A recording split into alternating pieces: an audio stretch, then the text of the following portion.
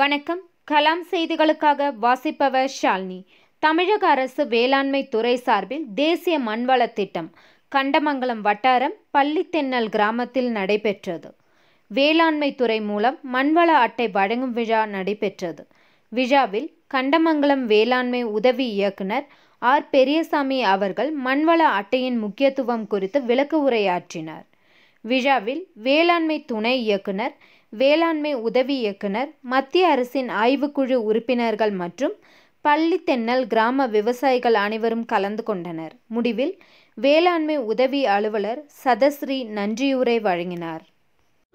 அது 30/8/2019 உங்களுக்கு இது மாதிரி மண்வள அட்டை நம்ம உங்களுக்கு வழங்கியிருக்கோம்.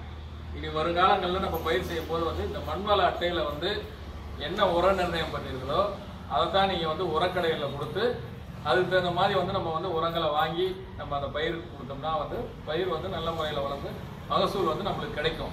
நம்ம தேவையில்லாமல் நம்மளே ஒரு ஏக்கருக்கு 3 மூட்டை 4